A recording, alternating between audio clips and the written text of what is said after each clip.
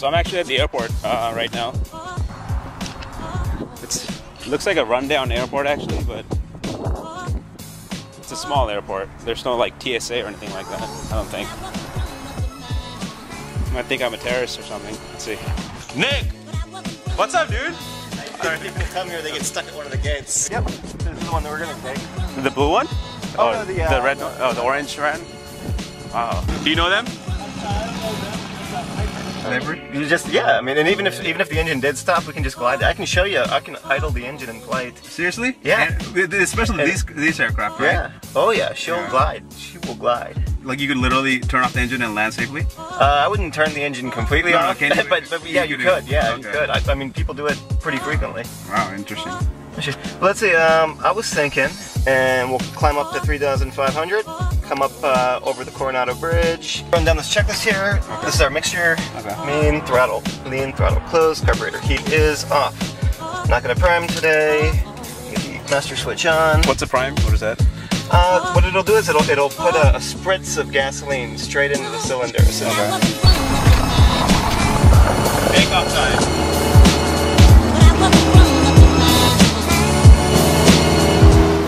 It's the #1 curry place in Japan, and they make it pretty good here. It's called Coco's Curry? Yep, Coco's. How far? Where is it at? What city? Santa Monica. Ooh. So we're just gonna cruise up there real quick. Cool. What's your estimated flight time? 45 minutes to an hour. That's pretty good. Each way. That's pretty good. Yeah, we can do some stuff. You know, maybe some parabolic arcs or 0G or something. It's called a parabolic arc. Is it similar to the Comet, Vomit Comet? Yeah, it's exactly the same thing. And you actually feel like you're weightless? You don't feel like you're weightless. You are weightless. Like if you have a pen in your hand, it just. Dude, we got to do that. Yeah, it's pretty fun. We got to do that. But plenty paid for them to be there. So you think it's worth going?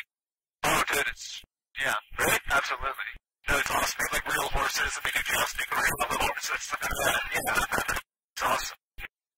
Dude, I like how we can get like jousting off the pedal for an idea of it. That's a Maryland State sport, man. Where? Jousting? Oh yeah.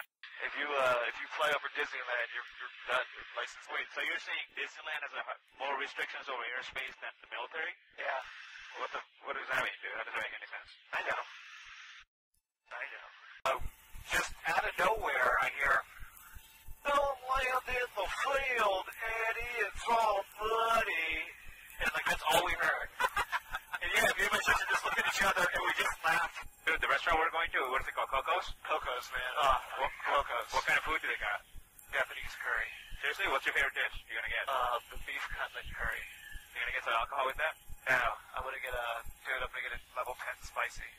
Oh, dude. Oh, God. Is that gonna be dangerous? Like, when you're in the toilet? It's gonna be dangerous. It's gonna be real dangerous. Like, when you're in the toilet, is it gonna be okay? You're gonna be okay? Yeah, after a level 6, it burns when you I mean, habanero peppers and ghost peppers, so I think I'll be okay, right? At level 10? Yeah, I wouldn't do a 10 right. Well, the 10's kind of weak. It used to be, very, very strong. Okay. But now it's, Dude, do they have desserts? I'm craving some freaking chocolate ice cream, man. I think they have desserts. I don't know what they are, but they're going to be more like true Japanese desserts. Okay, yeah, I'm down. Yeah, we can pick up some chocolate ice cream or something. No, it's all good. Yeah, is it like 7-Eleven at 5,000 feet? Yeah, for real. Where are we at, Nick? Santa Monica.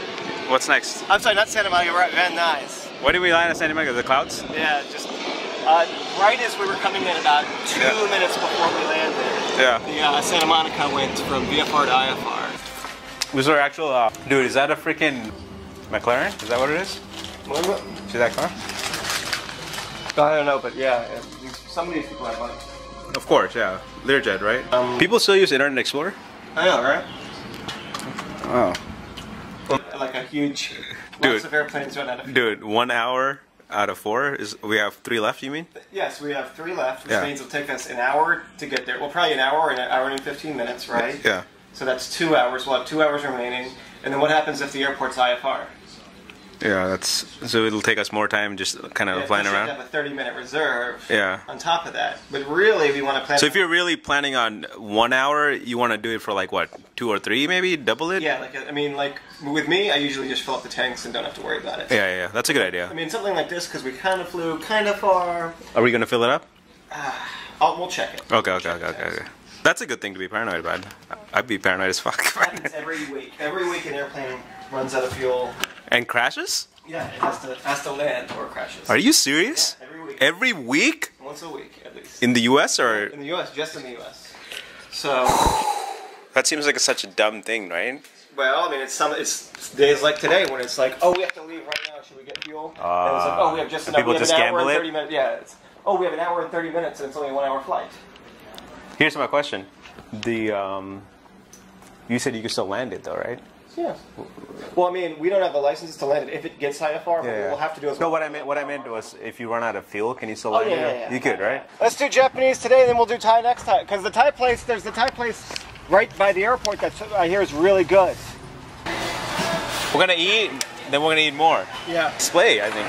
I put a lot in there, just makes it hot. Oh, that's what. Oh, that right there. Yeah, I kind of use a lot. Basically, what your analogy is just women are bananas, men are wine. Exactly. Okay, I Like, get it. as a man, I know after I turn 40, I'm going to look good just for the rest of my life. Yeah. I'm going to look good in my coffin with my gray salt and pepper hair, my freaking. I mean, as long as you maintain yourself. Yeah. But a man can look good easily for 50 years and look to be 70. Yeah, that's good. But a woman's only looks good for 15 years. So you're not. That's my pet chicken. Too much glare, dude. That's in your apartment? Yeah. That's his girlfriend. Are you kidding? My pet chicken. Are you kidding me? We did sleep in the same bed last night. A dog was $200 and a chicken's only $7. $7? Yeah, for a chick. But doesn't it poop everywhere? It poops everywhere. It poops absolutely everywhere. That's bad, though, right? Yeah. What do you think? I want that? No, that's a horrible thing. So you bought a chicken because it's $7, just based on cost. You wanted a pet. Yeah, but then it got sick and I had to take it to a vet and that cost $200.